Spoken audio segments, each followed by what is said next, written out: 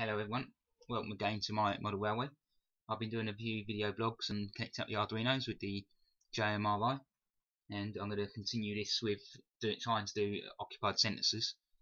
At the moment this is an N gauge, so the current pulled by the trains is very low, so I wasn't able to use some of the stuff that I've seen on the blog on the internet using some of the Arduino sensors. So I've tried to use a CT sensor, and I've done a very basic setup, very basic code.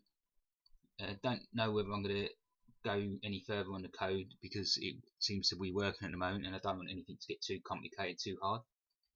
And so I thought I'd just do this video showing you exactly what I've got set up, see if anyone's interested in doing the same thing, because and trying to keep things simple.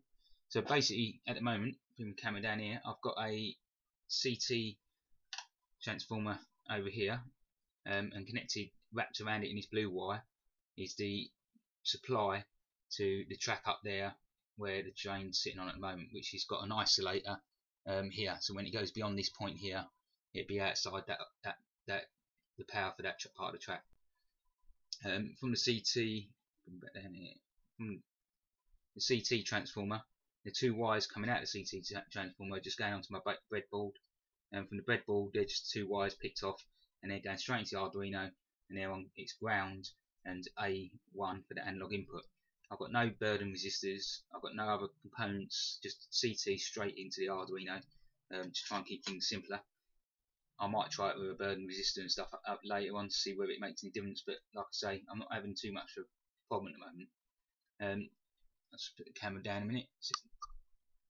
So looking at the Arduino code over here, the basic top part is no different to any other programs that I've shown, with the CMRI and .h libraries, and the auto485.h is still in there for later on. I've got a CT which connects up to A1, as I said. I'm going to take a reading, so I've got some variables up here. There's an array here for reading it 100 times. I'm going to take 100 readings of the this track, because it gets me, the readings are all over the place really to take one. So I'm going to get an average of the readings. LED is only there so purely for me to see what's going on, doesn't have to be here. So I'll do a for loop. The for loop's going to take the 100 readings, like I said, put them into the array, and add each reading together to make up one complete reading, and then we're going to divide that reading by 100, so we end up with the average of the 100 readings.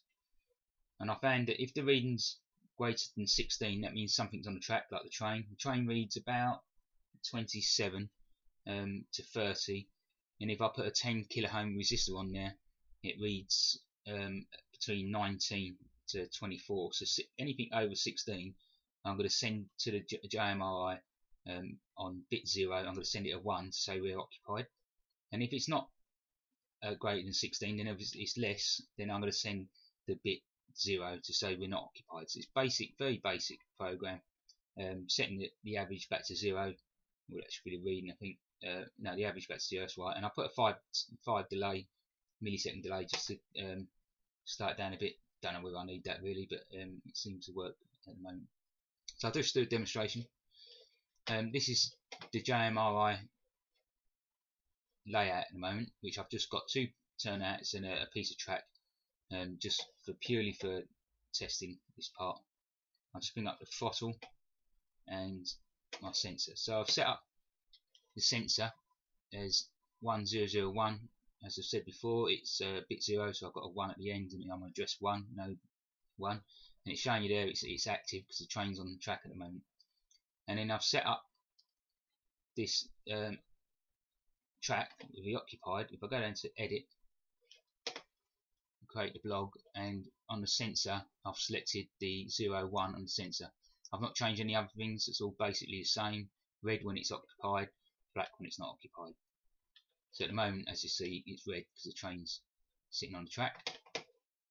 And just bring up the throttle, and if I now go forward on my throttle and bring this train over here forward, and it comes outside this occupied site system, you'll see that this will go black. There you go, train's left the system and it's gone black up here. And if I reverse the train back in, Probably should have gone a bit further.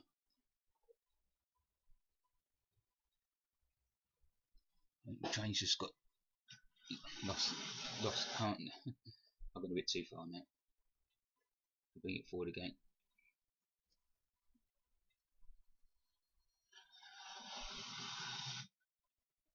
Right, so a bit of a mess up there, but I've got some dirty bits of track, so the train got stuck. But it's now in the occupied bit, as you can see. And it's gone red for occupied. I'll just do another demonstration again. I'll go forward again, take it out of the area.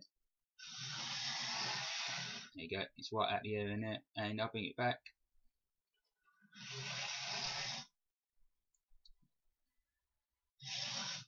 There you go, back in the area. So it seems to work quite well. Like I say, don't know where I'm going to go with this yet. It's doing what I want it to do, and the code's very basic. And I'll have to see whether it causes any problems with having multiples of these sending data up to JMRI. I might have to make a data package rather than sending it every 5 milliseconds. But anyway, that's it for now. Thank you for watching, and I'll update as much as I can as and when I build some more.